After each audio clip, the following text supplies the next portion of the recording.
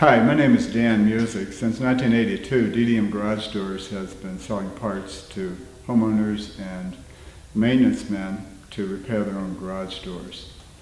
In 1997, we posted our parts on the internet, and since then we've been selling garage door parts to homeowners as well as to maintenance men and different people who need to fix their garage doors. Today, we're going to show you how to measure garage door torsion springs. Before measuring springs, we need to first set up a safe environment. First thing you do is unplug the power to the operator. You don't want somebody coming home and pushing the button and the door all of a sudden rising and possibly injuring you.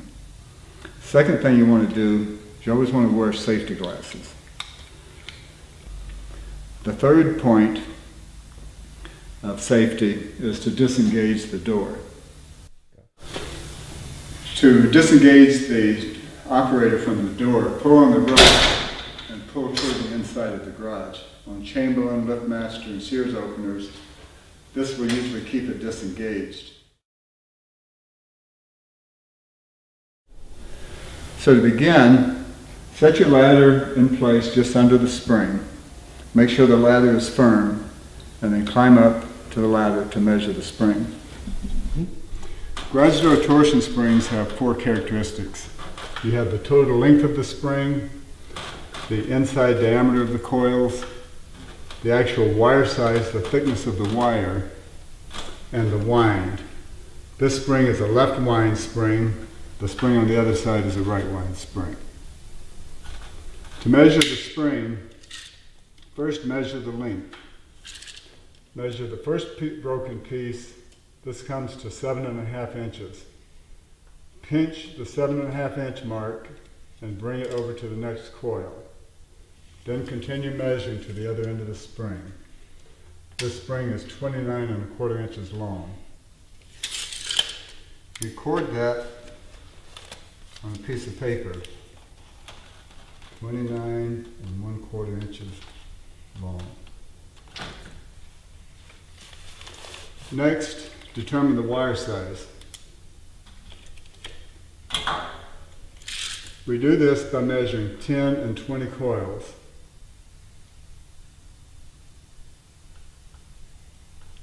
The 10 coil measurement here is 2.25 inches.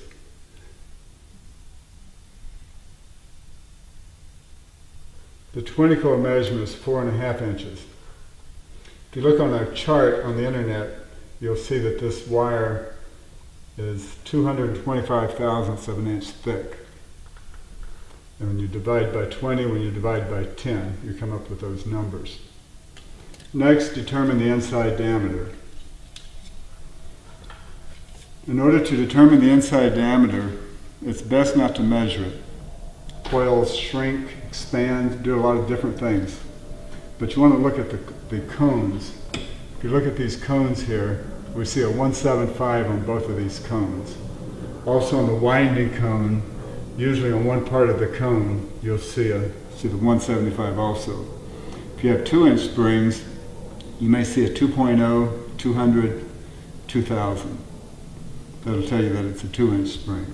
On 2.25-inch springs, since the only manufacturer makes the 2.25-inch ID springs is Rayner, you'll usually see Rayner's name on the cone, on the brackets, on the hinges, the tracks, and different parts of the door, the cable drums.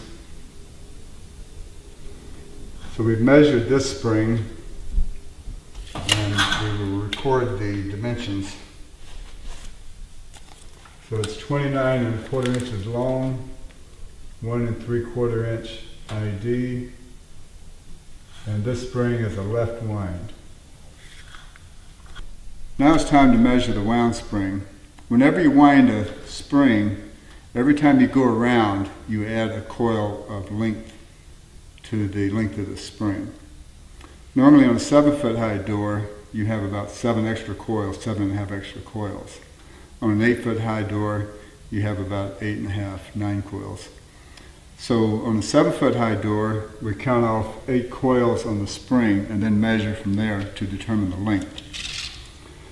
So we start from here, 1, 2, 2, 3, 4, 5, 6, 7, 8 for a 7-foot high door. This is an 8-foot high door, so we go another coil. So we marked off 9 coils, and I have the tape measure between the 9th and the 10th coil. Then when I measure to the other end of the spring, I see that we have 29¼ inches. So both of these springs have the same length. Now I'm going to measure to make sure that it has the same wire size. On about 1/3 of the doors out there, you may have a 225 on one side, 218 on the other side. They're often unmatched. So you might want to make sure you measure both springs.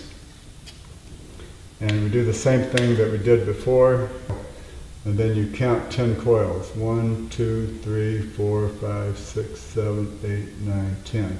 That's 2 1/4, 11, 12, 13, 14, 15, 16, 17, 18, 19, 20. 4 1/2. 4 1/2 is twice as much as 2 1/4. This tells me that I counted the coils correctly. This is also 225 wire.